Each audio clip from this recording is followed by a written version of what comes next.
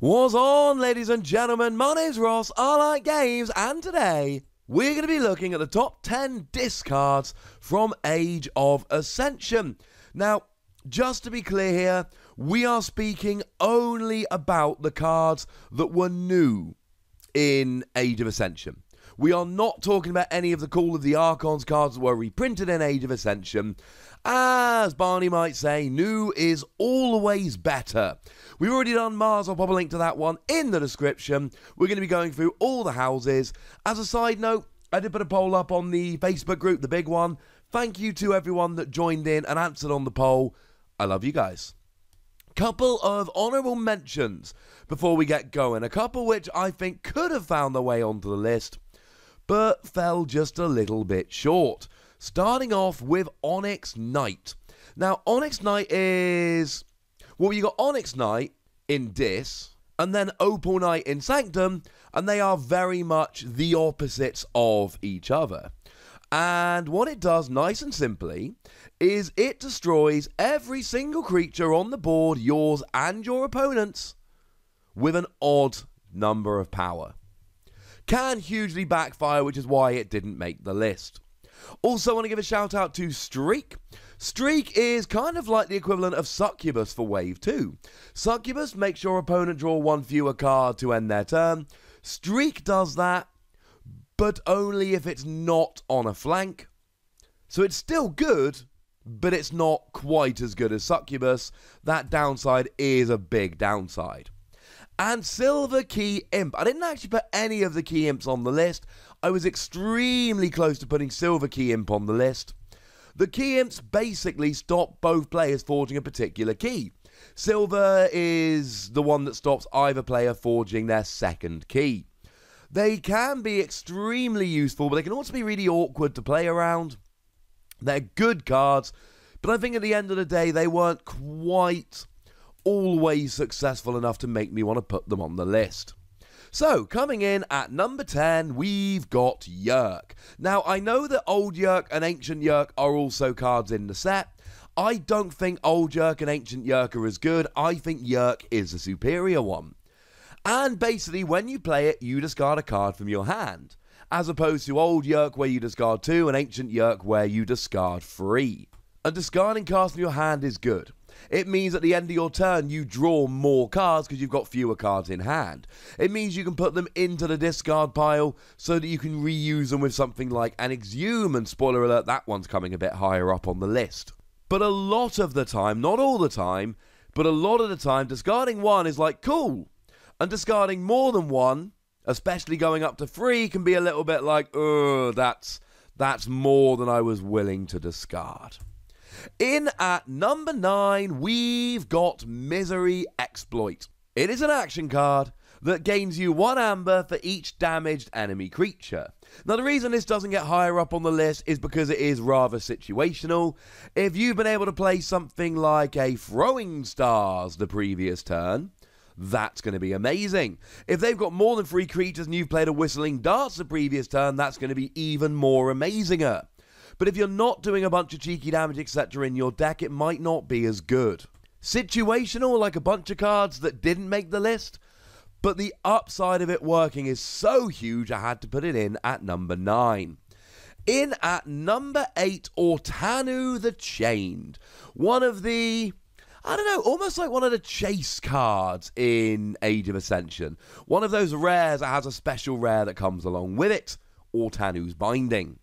To take a look at Ortanu the Chained, when you reap, you return each copy of Ortanu's Binding from your discard pile to your hand, and for each one returned this way, deal 2 damage to a creature with 2 damage splash. That is to say 2 damage to each of its neighbours. And it's a 7 power creature with no downside when you play it. It's extremely powerful. Now, Ortanu's Binding is not quite as beneficial. Good news is you do get an amber bonus. Bad news, you got to deal 2 damage to a friendly creature. But the damage you're doing with Ortanu far outweighs the damage you're doing to yourself with his Binding. It's one of the best ways to cause cheeky damage in a disc deck, and I love it. In at number 7, Not Finished With You. It gives you an amber bonus, which is lovely. And it lets you shuffle any number of creatures from your discard pile into your deck. It means you can reuse brilliant stuff like Helper Bot, which has gone and been destroyed and gotten back. Or maybe you're lucky enough to have an Ember Imp as a legacy card. You can get it back. And the great thing here is that you can wait until your deck is quite small, shuffle back the creatures that you want, and then you're probably going to draw into them fairly quickly. In at number 6, we've got Anguish. A card which I find difficult to pronounce because it's kind of weird. Now, it's a 6-power creature which is moderately powerful, but for each damage on Anguish, your opponent's keys cost +1 amber. And your opponent can always just take it out, but not immediately. So let's say, for argument's sake, you play it, and then you play on Ortanu's Binding. Now your opponent's keys cost +2. You can play it down, and then immediately damage it, because it doesn't matter whether it's exhausted. And then your opponent's keys cost more at the beginning of their turn. And sure, as soon as their turn begins, they can then knock out Anguish, that's fine. But you still stopped them forging a key. You've still put them in a position where they can't forge. You've slowed them down by a turn. And that's assuming they can immediately destroy Anguish. There'll be some games, not that many unfortunately, but there will be some games where you can just stop your opponent forging for multiple turns. In at number 5, Unlocked Gateway. Unlocked Gateway is a brilliant, though extreme card. It's got the new Omega keyword, which means that it must be the last card you play, the last thing you do during your doing stuff step. No more playing, no more using, no more discarding. It destroys each creature. The reason it's got Omega is so that you cannot play a bunch of creatures after Unlocked Gateway. Any you play down this turn will be destroyed.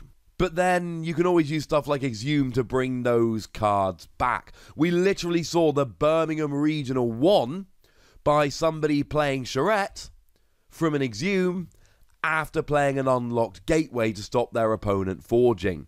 Plus, if your opponent's got a really big battle line and you don't, go for it, ladies and gentlemen. Go for it. And because it's an Omega card, you don't even have to take any chains. In at number 4, we've got Tesmal. Tesmal is extremely powerful. Now, it's a 2-power creature with Elusive, but it means your opponent can just take it out before you ever actually use it. They'll have a turn to do so.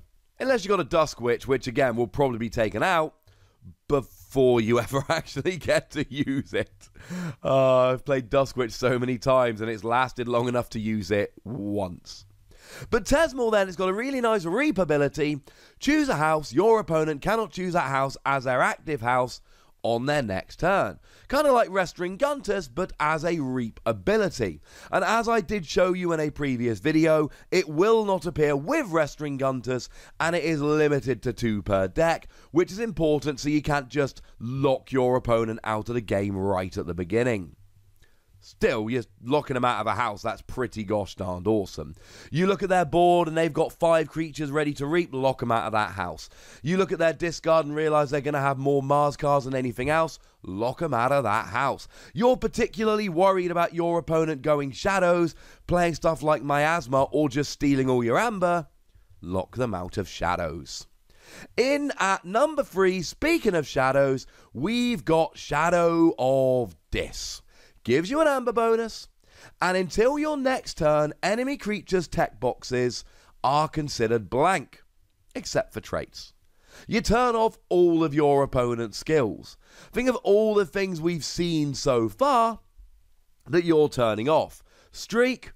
Oh no, wait, I can draw until I've got 6 cards in hand. Brilliant.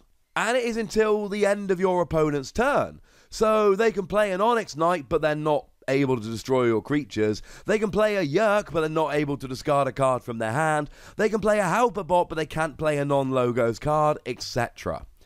It's not always going to be amazing, but most of the time it will be.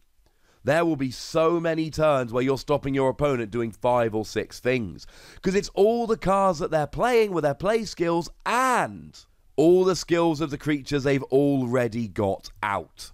It's pretty brutal. In at number 2, Binding Irons. A card which really, in a lot of houses, would deserve to be number 1. You probably guessed what number 1 is already, and it is a clear number 1. Binding Irons, you just put 3 chains on your opponent. We've not seen any other cards that chain your opponent. I mean, I've told you how good Streak and Succubus are. They stop you drawing a card at the end of your turn, but they can be removed.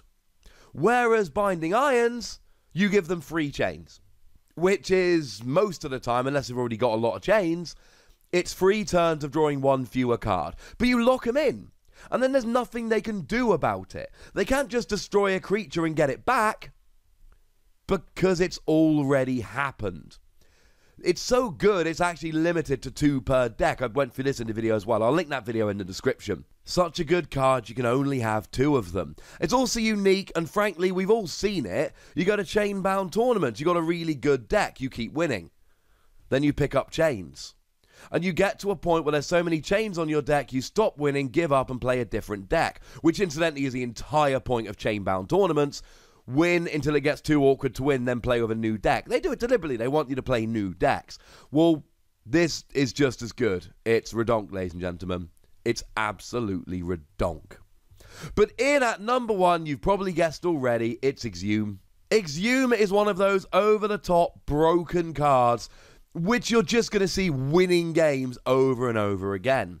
It gives you an amber bonus, which I could argue is overkill, but I'm cool with it. When you play it, you choose a creature in your discard. You may play that creature as if it belonged to the active house and was in your hand. My personal favourite combo, and I do have this in my Time Traveler double Binding Irons deck. I made a video on it. I'll link it in the description. You use Exhume to get yourself back a Halperbot. You play Halperbot, and then you get to play a card from your 3rd house, and you get to use all 3 houses in 1 turn. That's wonderful. But I told you how the Birmingham winner used Unlocked Gateway, and then played Exhume to reuse Charette. Charette captures 3 amber when you play it, but when it's on the field, it's kind of there, and it's just a 4-power creature that doesn't do anything. But if you can destroy it and then play it to capture 3 amber, that's pretty gosh darn good. There are so many combos with Exhume. It's house cheating, it's playing extra creatures, it's wonderful. One question that has come up over the past few days: does that mean if you've got a Dusk Witch out so that all your creatures enter play ready, you can use them straight away? I'm fairly sure the answer is no, because it doesn't mean that the creature you play is in the active house. It means you play it as if it belonged to the active house. So to use Halperbot as an example, you can play Halperbot as if it was a disc creature, and then you get to play a non-logos card. But you then aren't allowed to reap with Halperbot, because Halperbot isn't in the House of Dis. I'm sure we'll get a confirmation on this in the near future. But Exhume is number 1, and I did a poll over on the Facebook group, as previously mentioned, and it wasn't even close. Like, Binding Irons got 25 votes, and Exhume got 185. People love Exhume, and there's a pretty gosh darn good reason for it. So there we go, ladies and gentlemen. Those are the best cards in this from Age of Ascension. But you might have some arguments. You might have some disagreements. Oh, look. There's a comment section. So please tell me what you think.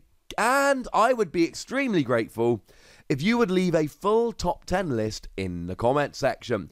Go nuts. Be nice. And then make sure you like this video. Subscribe to this channel, because I'm going to be doing 5 more videos on the other 5 houses. You want to see them, right? And then follow me on Twitter at the Wossy, where we talk Keyforge and a whole bunch of other games. But by far the most important thing, as always, look after yourselves till next time. Thank you very much for watching. My name's Ross, and you've been watching Wossy Plays.